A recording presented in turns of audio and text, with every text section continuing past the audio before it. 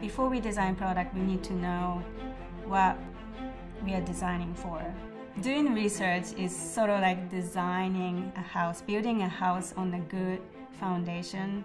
So it's a really necessary phase before we actually start drawing. I'm a big believer in research. I really think that you can't bring a product to market without doing your due diligence in terms of researching A, what's out there, and B, what the needs really are in the market. What people tell you is one thing, but when you watch them do it in reality, you learn so much more.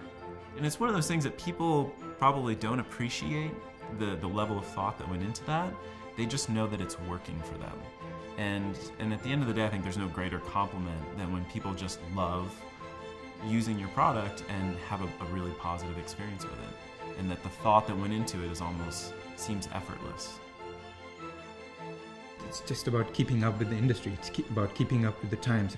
It's about keeping up with people. The way I approach problem solving is to first understand the user.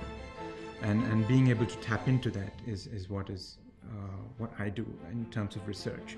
And how that informs design is also how I'm able to break down that research and data, analyze that, and make that into insights that we can use to design and make integrated, meaningful solutions. I think it's all about meaning.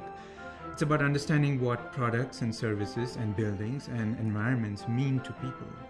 And I think we are after that fundamental meaning that we can change. We can influence people by what something can mean to them.